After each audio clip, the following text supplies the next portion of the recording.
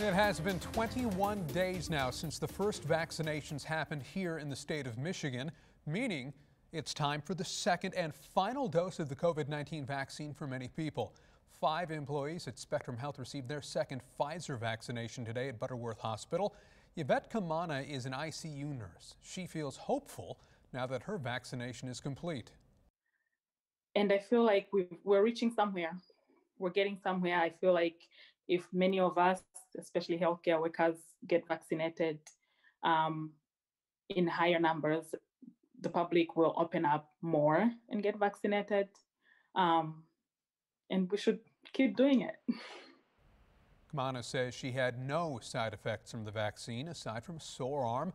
To date, Spectrum Health has vaccinated more than 11,000 employees.